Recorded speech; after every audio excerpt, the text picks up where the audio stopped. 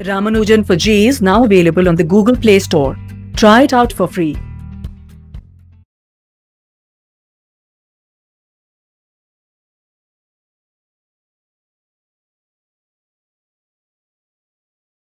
Welcome students. So today is we are continuing with magnetostatics, and today I'm not going to too much go back back in history. Sometimes you must follow with the Ramayana as it goes on, so very important. So last time we ended with this. Let me put it in.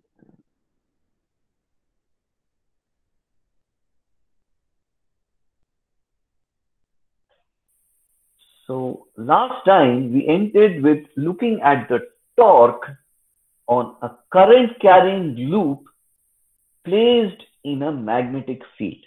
Okay. So now if there is a loop, a square loop, rectangular loop, not square, rectangular loop of side A and B, right, is placed in a magnetic field B. Okay. So it is a loop carrying current which is placed in a magnetic field, right? So what is the law that applies with respect to a single loop? Let's say you break up the loop into 4 lines, right? Each of the lines of the loop is a current carrying wire, right? So if you look at that, right, which is the law that applies? I times L cross B. Okay, so we will apply I times L cross B 4 times. Okay, but so each of the I times L cross B when you apply, right? So force. So let us look at 1, 2, 3, 4, right? 1, right? 2, 3, 4, and the red is the B. Okay. So in the case of 1, right, the B and the L are in the same direction. So L cross B is 0. Okay. So but then see, right now when the loop is like this, there is an angle, right?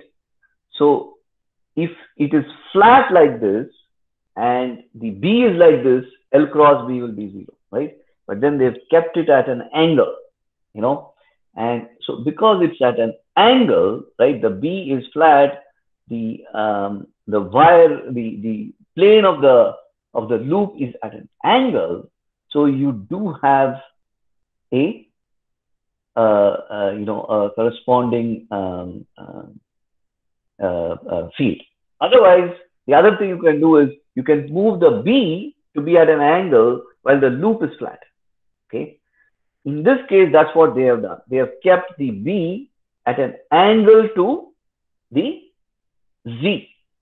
Z is, so X and Y is the plane of the,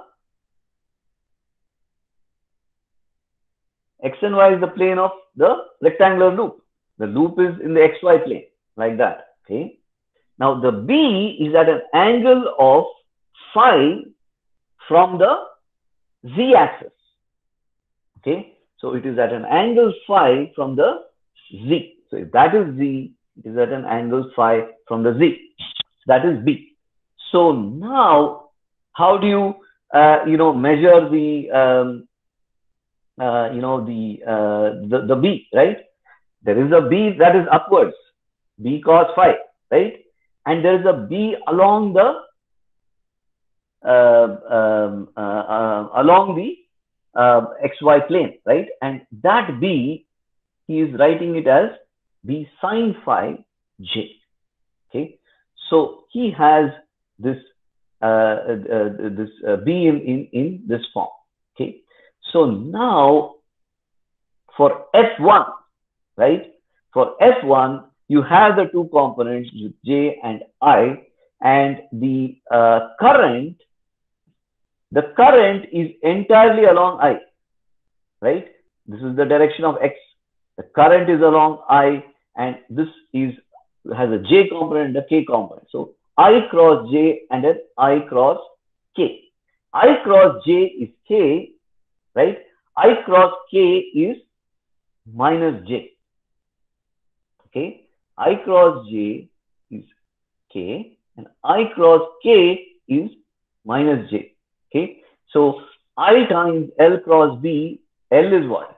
L is the length B. Okay, so for force on 1, L is B times I. In the case of 2, it is A times J, right? See, 2, it is A times J. For 3, it is going to be minus B times I, right? And for 4, it is going to be minus A times J. You see? Minus A times J for 4, minus B times I for 3, and A times J for 2, right? So you must think little bit, learn to understand little bit what is happening in 3 dimensions. Okay. So he is just repeatedly applying I times L cross B, I times L cross B, I times L cross B, I times L cross B. Okay. And when he repeatedly applies that, he ends up with these F1, F2, F3, and F4. Okay.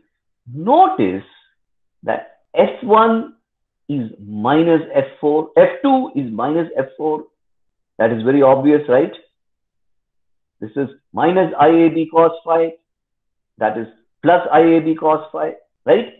Now, F1 is also minus F3. Okay.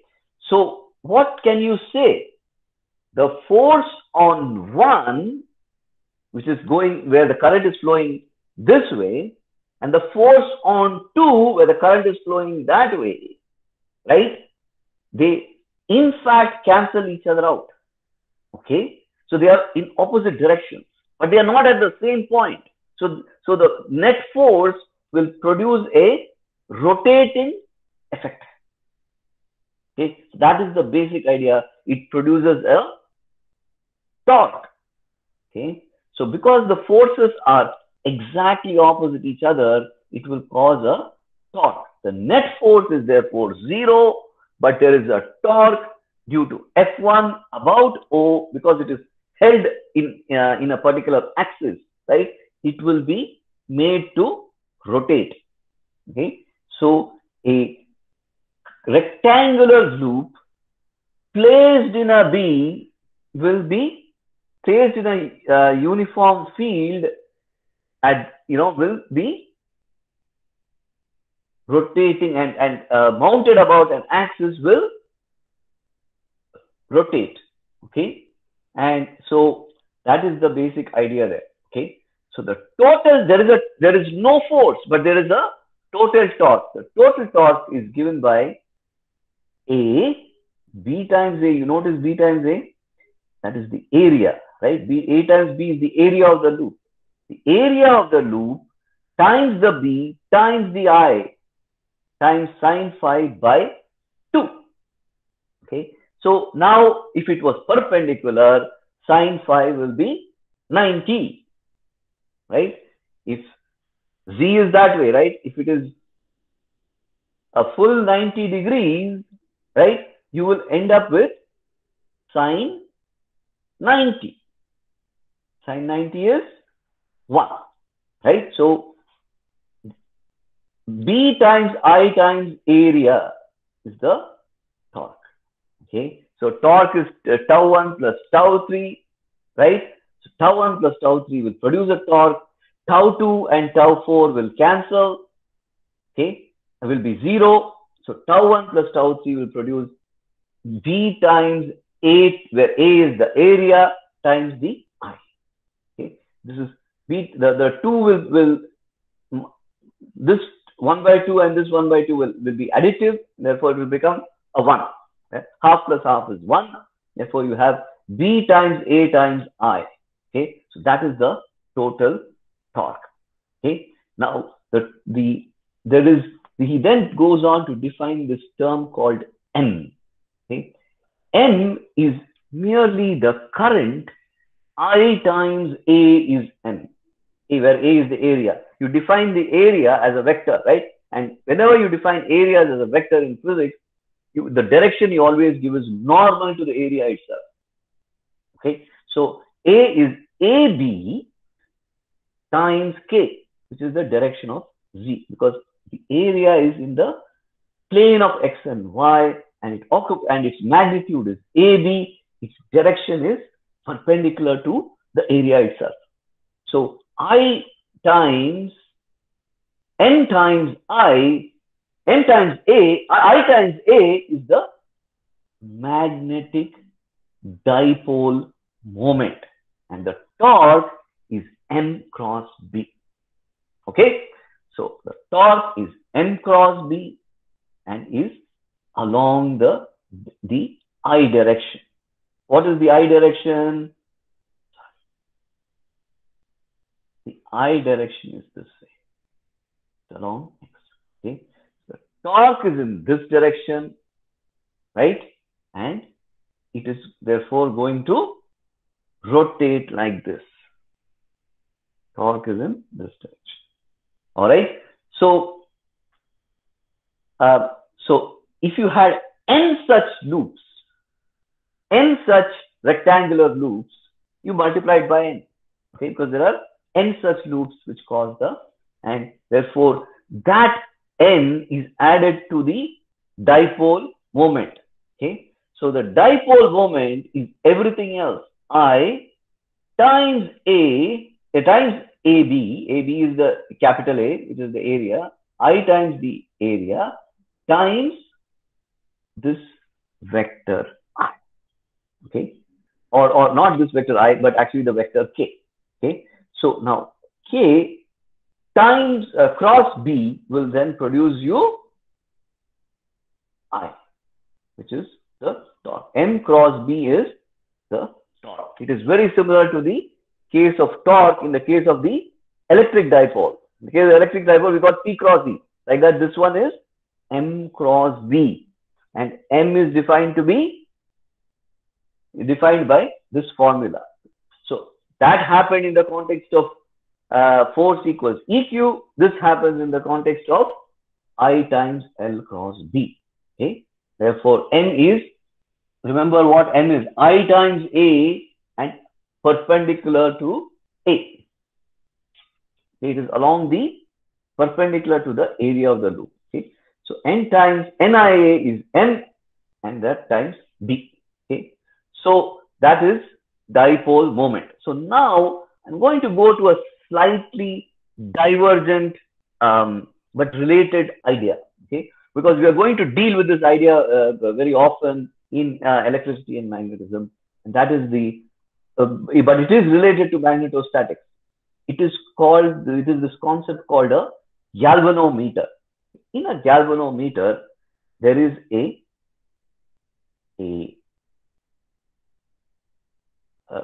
coil.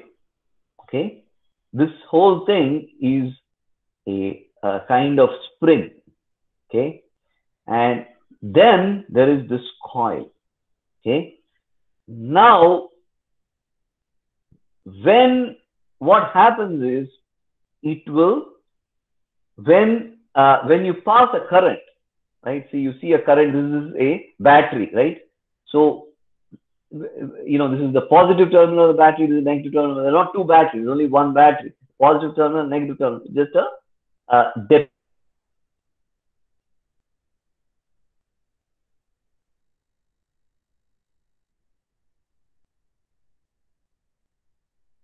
depiction, you know. So, right, coil, okay, and this rectangular coil is placed in a magnetic field. You remember what we did here? Magnetic field with a rectangular coil, exactly same thing. Okay, so you see the N and you see the S, that is the magnetic field that is producing the magnetic field. So the magnetic field, right, is placed in this mounted coil. This mounted coil carrying a current is placed in this magnetic field. So what is that coil going to do? It is going to twist, right? So when you pass a current, it is going to twist. And when it twists, right, it is going to move the needle. Okay, so This needle will go from here to here when the current reaches a certain value. When the current is less, it will go from here to here. When it is more, it will go from here to here. When it is most, it will go from here to here. Okay. So this device is called a moving coil galvanometer. Okay. A moving coil galvanometer is very often used in order to build, or at least in the old days, or even now, I think, it is very often used to build two devices. One is called an ammeter and the other is called an voltmeter. The ammeter is used to measure amperes, which is a unit of current. And the voltmeter is used to measure volt, which is a measure of voltage. Okay. So the size of the current, notice that the M here, the size of the current, right? The torque that it generates is proportional to the current. Okay. More the current, more the torque. But then there is a catch. The catch is that at the maximum, it works only over a small window of current values from 0 to say 100 milliamperes.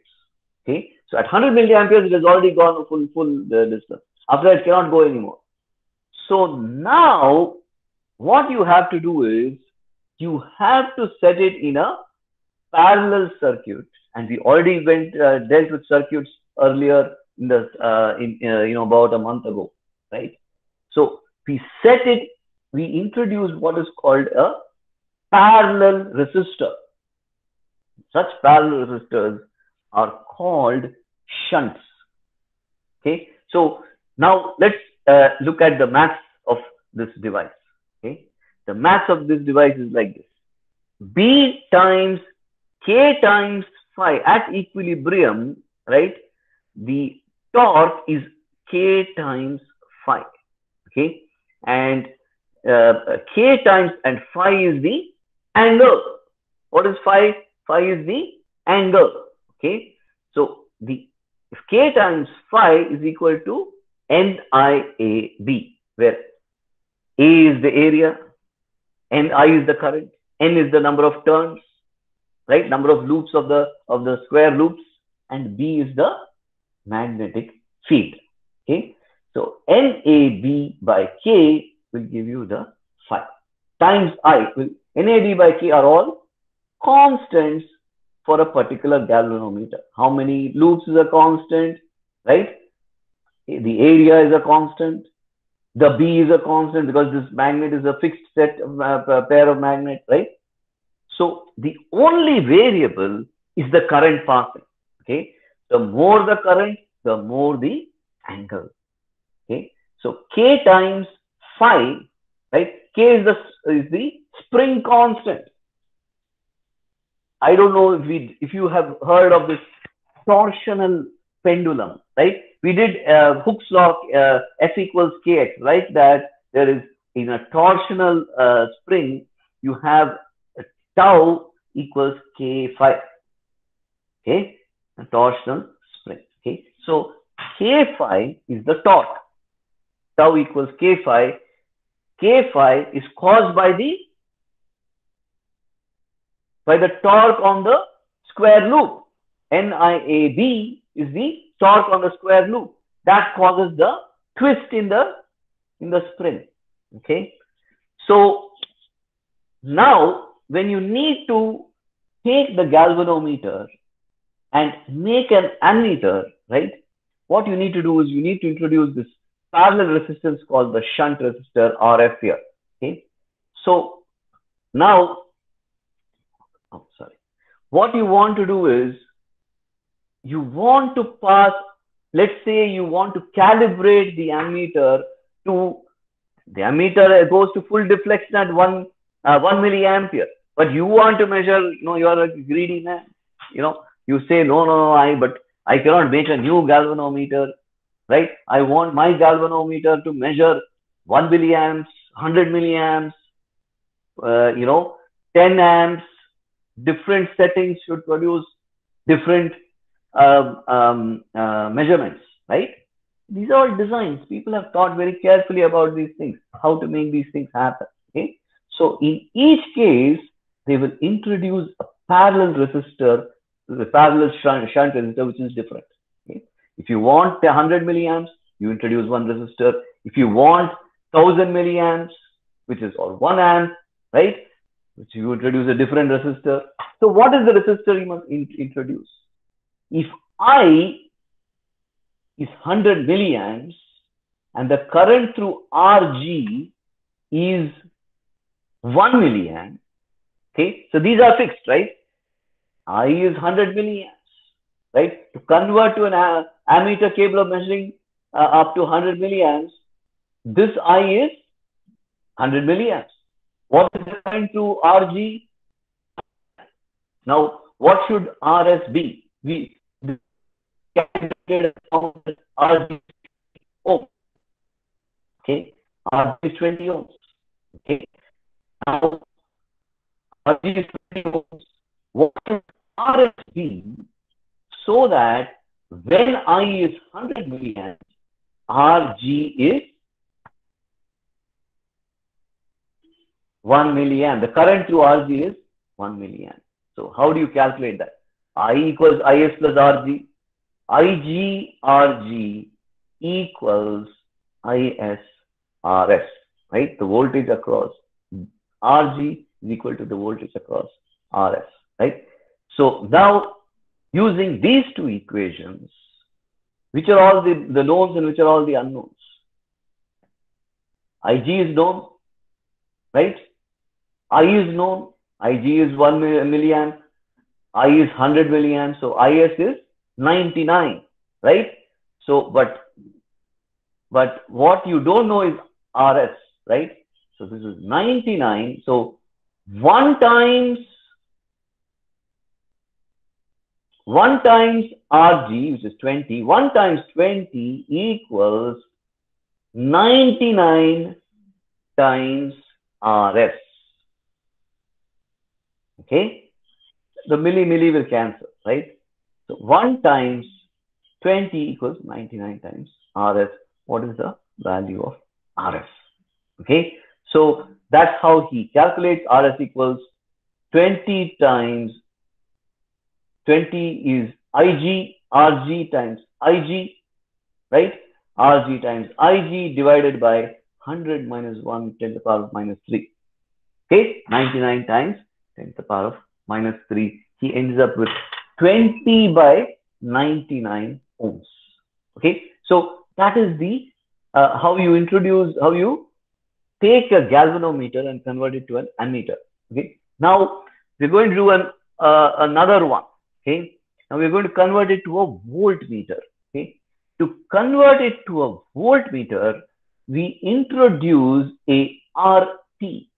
Okay, now what does a voltmeter measure? Voltmeter measures the voltage across 2 points in a circuit. Okay, I have this point and that point. I can measure the voltage between any 2 points. Okay, or across a resistor. Okay, now the important thing is the voltmeter should not draw so much current that it disturbs the whole circuit, that the current going in the circuit itself comes down. Okay, so as a result, it is very carefully calibrated. That's why they introduced this big RP. Okay, this RP will be very big. Okay, so as a result, the current through this RP will be very small. Okay, so now, okay, so as a result, what happens is I, so the current here, little bit goes to IG and much of it goes to the circuit element IC. Okay, now the voltage across the circuit element equals IG times RG plus RT. Okay, now we want IG to be 1 milliampere because that's what the circuit will support, right? And we want to be able to measure up to 10 volts, right? So at 10 volts, when it is calibrated for 10 volts, 10 volts equals 1 milliampere times RP plus RG. RG is a fixed value. We calculated with 20 ohms, right? And therefore, using that equation, you can then calculate V minus IG RG divided by IG equals RP 9,980 ohms, almost 10 kilo ohms. Okay, so big resistor is added in parallel. Hopefully, it doesn't disturb the circuit too much, and it produces a deflection, which is also at the same time small. I don't know. They will talk about two stones. No, not two stones. Two mangoes with one stone. Okay. That's in a way, this is what it is. Okay. So, but you must know how to derive it, and you must understand the concept. You understand the concept. You understand the voltage and current. Then it is pretty easy to solve these problems.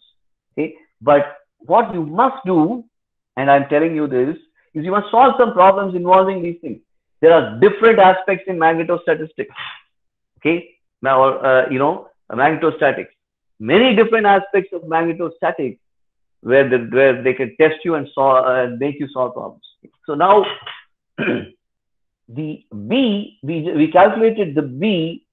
If there is a circular loop and there is a long line, the B at a distance Z from that circular loop using Biot-Savart's law, right? dB equals IDL cross R by R cube. We use that to calculate the B, and we found that the B is along the Z direction. So if you have a loop, the B is along the Z direction, right? Mu naught I, this formula we calculate. Now, what happens when Z is far, far larger than R, right? You can drop this term. Drop the A square plus B square. If B is very small compared to A, you can drop the B square. Okay, so this will become just Z cubed. So you will have mu naught I square R square by 2 pi Z cubed, or 2 Z cubed. Okay, now he then introduced M as the area times the current, right? Remember, M is the area times the current. Okay, the area is 2 pi R square, right? So the area is pi R square. So it is mu times mu by 2 pi Z cubed times M. Okay. So he's relating it to the magnetic dipole. Now he is also deriving the case when you have a circular loop and the point is not, see, previously we had a loop like this and there was a point here. Now he has a loop like this and he has a point here. Okay, and he is using a Biot-Savart's law to calculate that. Okay, that's all this maths. In this case, he has, instead of at a distance x, right? Previous case we ended up with a 2 pi mu naught M by 2 pi Z cubed. Now we are ending up with a mu naught M by 4 pi x cubed. If the loop is this way, it is 4 pi. Okay. So now let's say you are making it spin. What will it be? It will vary between 1 by 2 pi to 1 by 4 pi of mu naught M by x cubed. Okay. So now, what is the potential energy of a magnetic dipole placed in a magnetic field? Okay. So the torque is M cross B, right? Tau d theta will give you the total between the angles theta 1 and theta 2 will give you the total field. Now MB sine theta d theta, right? MB sine theta, if you take the M and the B, you say that's constant, take it out, then become sine theta. Integral sine theta is cos theta or minus cos theta, right? Integral sine theta is minus cos theta, and therefore you end up with cos theta 1 minus cos theta 2. He has introduced the negative outside, so cos theta 2 minus cos theta 1, right? Minus is there, and therefore, right? So now the zero of potential energy theta 1 equals pi by 2. Okay. So for an angle theta orientation, you end up with U equals m dot b. What is the potential energy? It is m dot b. And it is same in the other case, it was P dot E, right? So P cross E was the torque, P dot E we got, right? Similarly, here also we have m dot B. And what is m? Remember, m is A times I. A pi r square is A, area, times I. Okay? So keep that in mind. Example, right? Radius 5, current I, right? B is 0.1, right?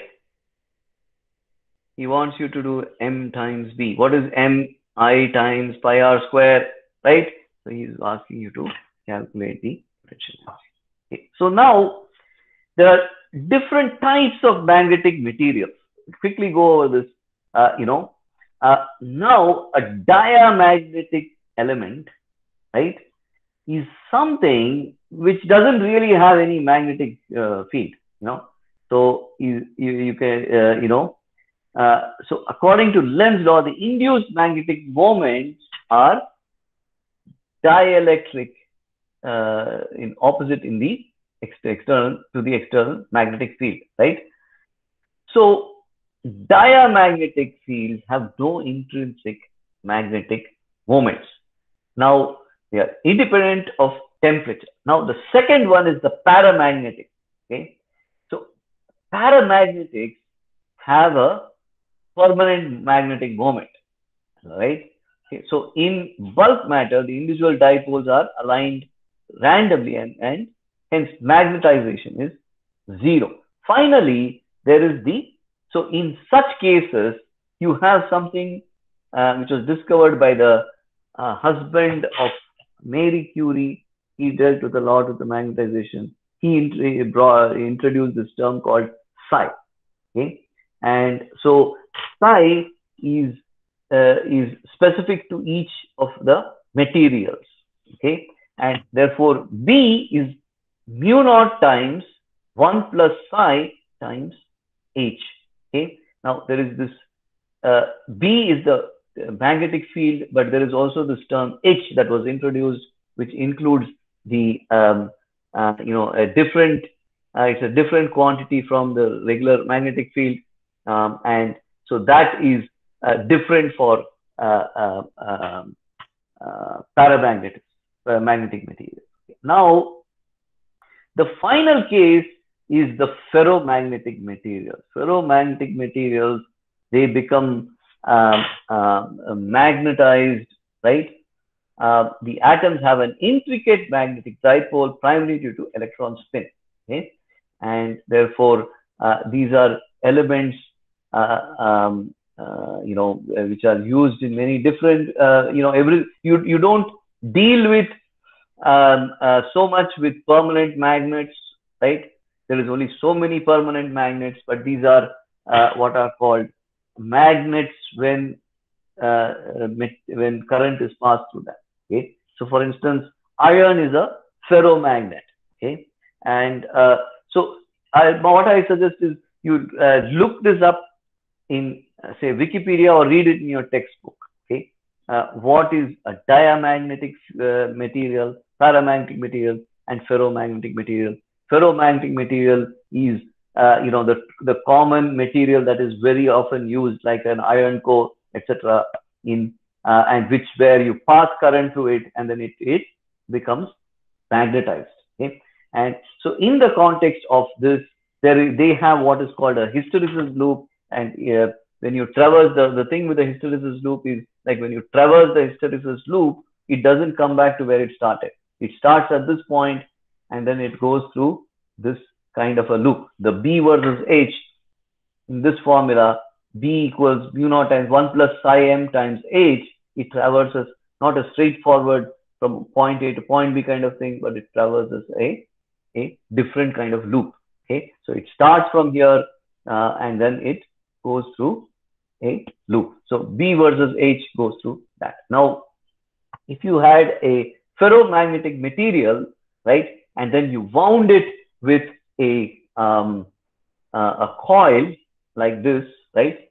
This kind of winding materials with a coil is called a solenoid or a some other noid. This noid, that noid, and all that. Okay. So now this, when you wind it, it becomes what is called a solenoid. Okay. And when you wind it, uh, what you apply is this variant of this Ampere's law. Ampere's law is B dot dl equals mu naught I, right? So this one is H dot dl equals I.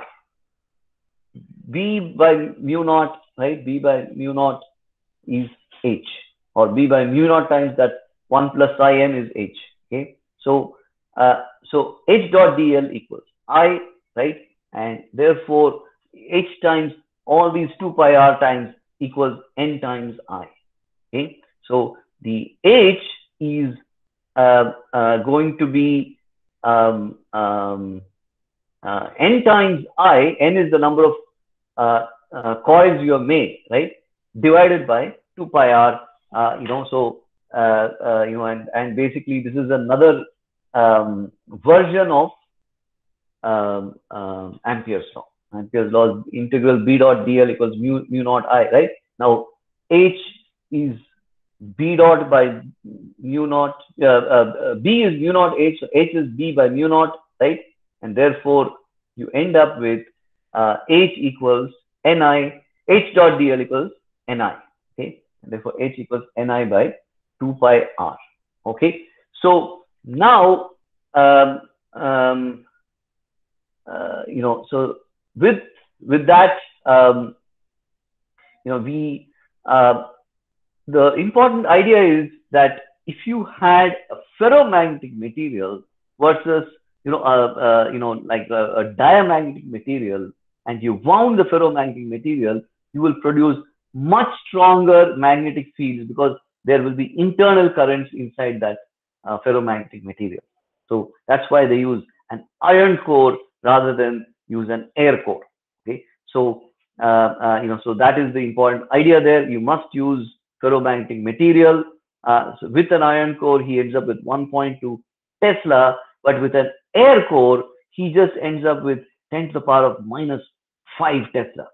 Okay, so there is such a big difference between using an iron core and not using one. Okay. Now, the Earth itself is a magnetic field. As you know, this is how the compass works, and it always points, the compass's north always points to the Earth's magnetic north. Okay, so the arrow in the compass will point to the north, magnetic north pole of the Earth. Magnetic north pole of the Earth has at times switched, okay, but most recently it has stayed the same, pretty much at the same place. It is not at the in Antarctica, but it is a little bit slightly angled from there to at I think 11 degrees, whatever is there in that picture. 11 degrees to the magnetic north is at an angle to the geographic north. Okay, magnetic north is a few degrees away from the geographic north. Okay, now the angle between the geographic north and the horizontal component of the magnetic field, that is called like the declination. New Delhi is at 1 degree 7 inches of declination from with respect to the north, and 44 degrees with respect to the east. Okay, so so declination and inclination. Now the next idea deals with magnetization. So what I would suggest is, I thought I will be able to get through this material completely, but instead of just running through all these slides, I will stop here. Because there is also the like Bohr's model, Bohr's model is, you may have already heard about the four uh, quantum numbers that Bohr has, right? So that, that is next, and then there is, there is, S, P, D, and F, right? And they are related. One of them is also related to the, one is related to the angular momentum, the other is related to the magnetic moment in the context of the atom. Um, I will skip through some of this material, and now I will come back to this idea of the solenoid, because we introduced this ferromagnetic material. Now, inside a solenoid, right, that is a piece of iron core with tightly wound coil of current carrying wire, right? Inside the solenoid, there is a magnetic field, and the size of that magnetic field is mu naught n times I. Okay, and the current per unit length is n times I. Okay. Now, the the the corresponding magnetic moment m is related to the B using mu naught times n. T by mu naught equals n. Okay, so and so H is equal to Ni, right? We already discussed that. We discussed that earlier, right? H equals Ni, and the magnetization M, is related to, is included in the formula for H. Okay, and we will discuss that, in the context of Ampere's law. But I want to, kind of quickly exit here, because there's still too much material left. So what I will suggest is that you spend a significant amount of time doing some problems involving um, um, involving torque, and involving the galvanometer, and then involving the magnetic field due to either Biot-Savart's law as well as Ampere's law. Okay, we will revisit Ampere's law in the next class, and we will do Ampere's law in the context of Ampere's law. We will look at various questions, right? But please try to do some problems involving some of the material that you've already learned, like I times L cross B, and parallel currents, and Lorentz force, and maybe little bit Ampere's law. But we will wind down Ampere's law next time, but definitely do Biot law problems and understand that material well. Okay, so what I would suggest is you look at your NCERT textbook, and also try to get our app, and in our app now we have this assessment, external assessment. You can go there and do some problems also. We are also building a significant assessment module, which will be out maybe next month or so. But for now, please solve some problems. Solve problems. Only if you solve. We do so many examples in the class, but that is mainly to illustrate the questions, illustrate the ideas. When you solve the problems, you actually have to apply your understanding of the knowledge. Then you have to go back and read the textbook, and then you have to understand the solved problems in the textbook and the material well. Only then can you do very well in the exams, because these are difficult exams. And the aim of doing well in these exams, many people don't understand. The aim of doing well in these exams is to learn to learn. You're learning this material so that you learn to learn other things. Later on, you will learn other things. If you become a doctor, you have to learn Gray's Anatomy, Harrison, big textbooks you have to learn. So you learn to learn, and you have to learn everything from cell biology all the way to physiology. So much material is there. If you become a doctor, if you become an engineer, this material will come back, and you have to learn this material only very well. If you become electrical engineer, you have to learn electricity and magnetism. No escaping it. Okay. So, but before all this, you must learn all this to pass the exam.